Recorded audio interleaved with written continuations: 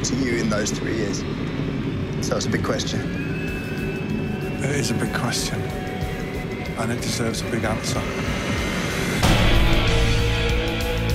We were just lads from a council estate. Two brothers. You know, it's...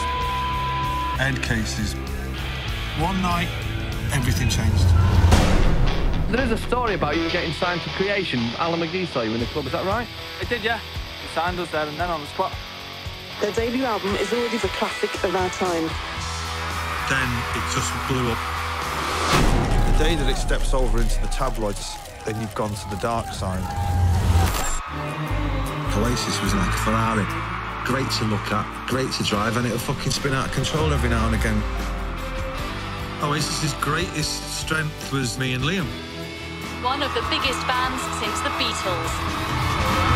Dance if they wanna dance, please, brother, take a chance. You know they gonna. It was just a great time to be alive. It was fucking biblical, man.